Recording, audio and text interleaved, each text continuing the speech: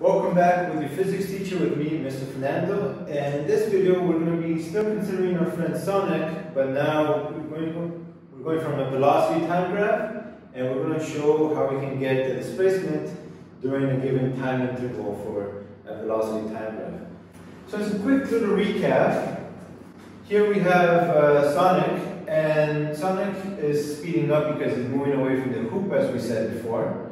And he continues to move away from the hoop, so still speeding up. But these two graphs have two different steepness, so they have a different slope. And the slope of the velocity time graph, so here, sorry, I should put velocity, meters per second. So the slope of the velocity time graph gives us the acceleration. So if we look at a 1 second interval, the change in velocity is 3 meters per second. So the acceleration for the first section, let's call this A1, is 3 meters per second. During the green line, if we look at again another 1 second interval of time, we notice that it's changed by 2 meters per second. So the acceleration for the second portion is going to be 2 meters per second. And we recall that whenever the velocity is positive, this is going to indicate the direction of motion. So here Sonic continues to speed up away from the origin towards the positive values. First, his velocity is changing this quickly, then his velocity is changing that quickly.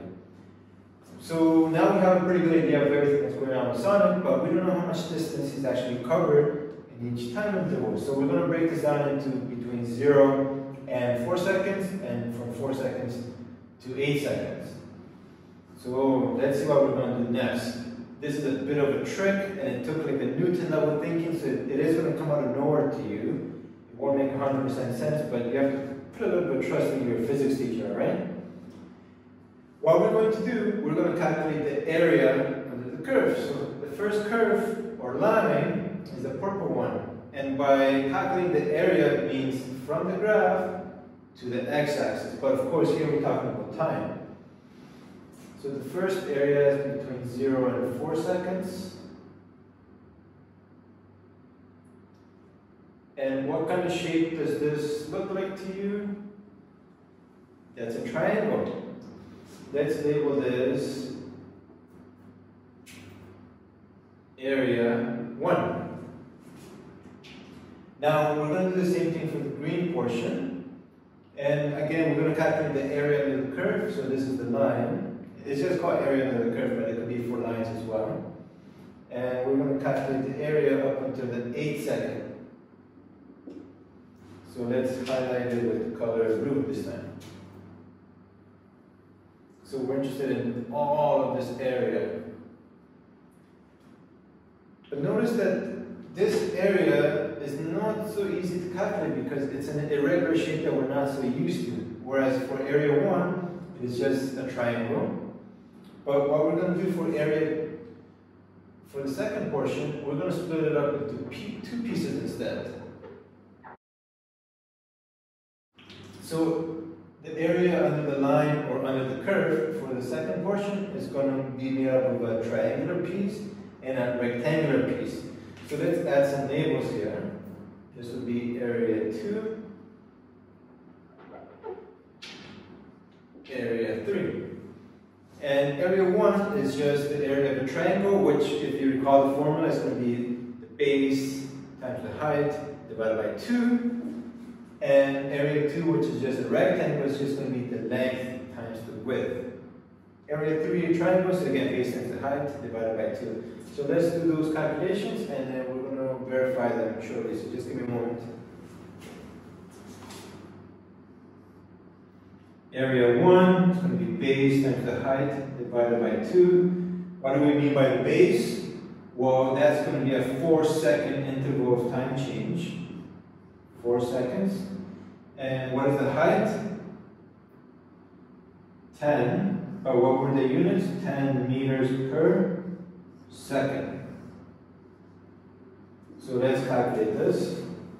4 divided by 2 is 2. 2 times 10 is 20. And the units were seconds times meters per second. Now notice here that seconds is in the numerator and seconds is in the denominator. We can cancel those two out, which gives us units left over of just meters, which is how we calculate distance traveled. So 20 meters. Again, I am using a lot of approximations here and I'm skipping steps, but if you're more interested in how to calculate areas, you have to click on math videos to learn about that, alright? So the first area of sonic is covering 20 meters. So what that means that in the first 4 seconds, there's a displacement of 20 meters. Then let's calculate the other areas. Area of the second portion, which we're taking into a rectangle, is just going to be length times the width. Length is going to be a 4-second time interval change. And the width is going to be 10 meters per second. 4 times 10, that's going to be 40. And once again, we have seconds times meters per second. So the units of seconds will cancel out, and we're left over with just 40 meters for area 2. But we're not finished yet because we still need to calculate the third area, which is the one of the triangle. So area 3, base times height divided by 2. The base in this case is again 4 seconds. The height is from 10 to 18, so that's going to be 8 meters per second divided by 2. So here we have 2, it will be just 16 meters. Okay, then we can combine this into thinking, alright, from 4 seconds to 8 seconds, the whole area is going to be area 2 plus area 3, which is going to be 40 plus 16, which is 56 meters. So during 4 seconds to 8 seconds,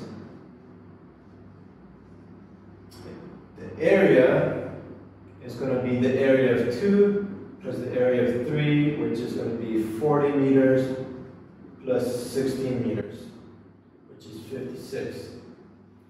So sonic during the second motion piece here has a displacement of 56 meters. In the first 4 seconds, 20 meters. So now we almost have a full story. And it gets more exciting because we can represent this with a graph. So we can use that position versus time graph. So I'm going to show you how to do the next. So stay tuned for the next video.